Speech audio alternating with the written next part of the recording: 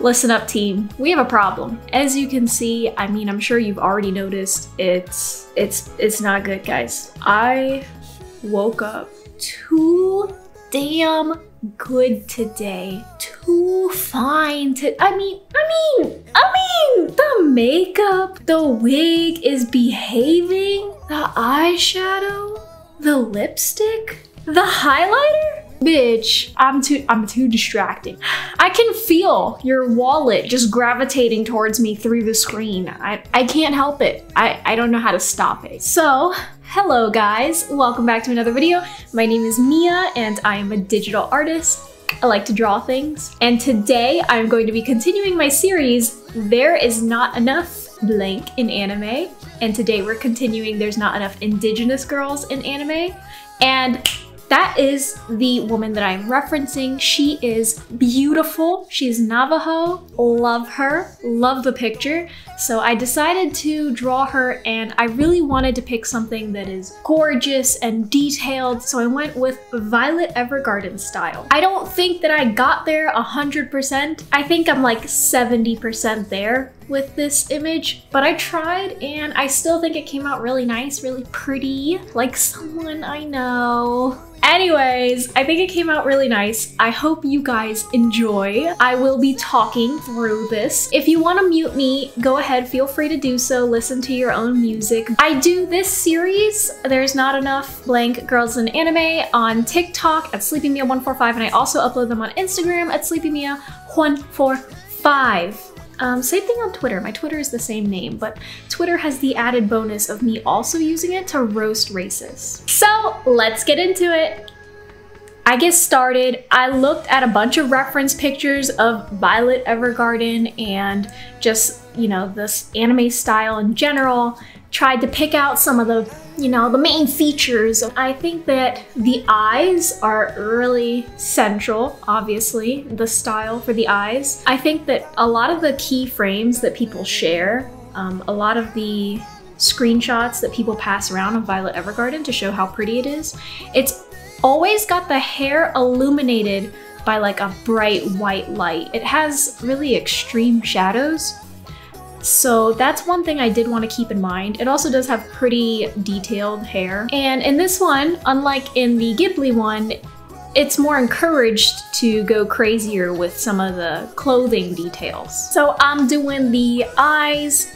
I use my own brushes, which I will link in the description down below. And I also wanted to go fairly like hairy, for lack of a better word, for the eyebrows. By the way, if you hear weird noises in the background, it's my fiance. He's cooking, so. I actually enjoyed doing the hair for this one. I don't normally like drawing hair. I don't, because it's everywhere. It's a lot of trouble. Too much hoobly-boo, and I just don't have time for it. I don't have time. I got anime to watch, I got webtoons to read, Pokemon fanfiction to write. Anyways, I hated drawing these earrings. They're gorgeous, but oh my god, they were giving me the business. They were seriously beating my ass, but you know, it was worth it. Same thing with these accessories. These accessories were whooping my ass. But at least once you do one, then you can copy and paste. It just took a long time to do the one. Listen guys, it is taking every ounce of my self-control not to talk through this about the recent webtoon that I read. And I just need to know for real, okay? If you guys want webtoon and fanfiction rant videos, because I gotta get it out of my system. I have to, but I don't want to put the effort into making a whole ass production out of it if no one wants to see, you know what I mean? So let me know, okay? Because I read a lot of webtoons. I can give you some recommendations. I can also just talk forever about bad webtoons. Oh my, don't get me started. Don't. I'm just filling in the flat colors, so I think I can talk through this, okay? Woo! Art Twitter? It's been zesty. There was a couple different things going on. I mean, I guess there's always something going on art Twitter. That's part of the problem. It was like people getting called out for tracing, unofficial, like commissions. You know what I hate? I'm gonna tell you, okay? I hate seeing artists who are non-Black and they've really built a following on drawing Black women, specifically dark-skinned Black women. So the Black community, Black women love to support it. It's sadly a little bit rare. So they support it, and once these artists get popular, they never put the same energy back into the community. They never do. They're never retweeting, sharing, talking about Black artists' work. They literally just profit off of the community and then that's it, they go. May have been able to buy your fancy penthouses, but you know what? You can't buy backed our respect. I don't know, like the other day, someone drew a Black Mario and it went a little viral, and a lot of people started pointing out that the artist who drew the Black Mario, this was during the height of the Black washing controversy, the artist who drew the Black Mario wasn't Black. And people pointed that out to say that it felt a little bit exploitative, because they're not Black, and the last time they drew Black characters was like 5 months before, but they just so happened to draw Black Mario when it was really trending and then go viral. And they never shared the artwork by Black artists either. Like, I see all the artists who are quiet during the drawing while Black hashtag, but they're there during hashtag visible woman or hashtag portfolio day.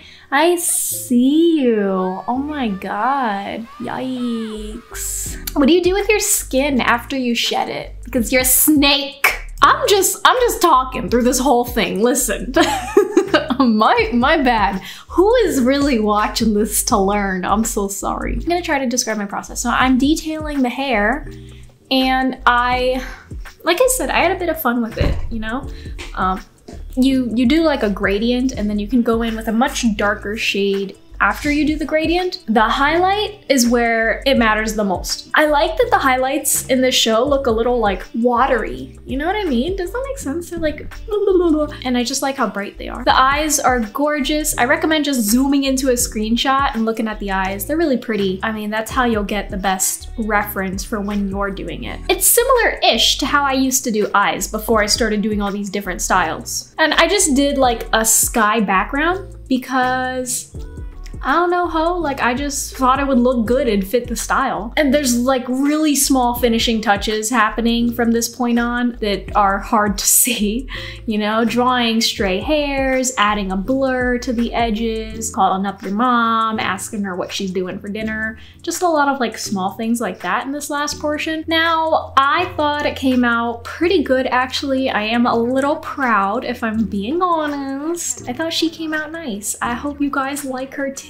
Thank you guys so much for watching. I hope you're having a wonderful day. I hope you win $1 million.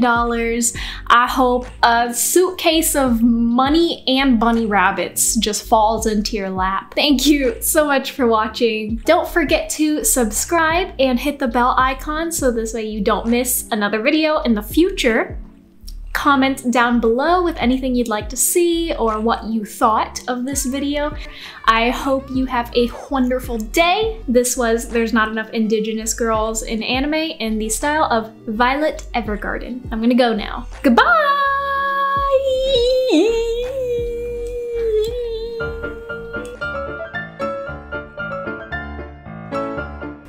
Hello guys, welcome back to another video.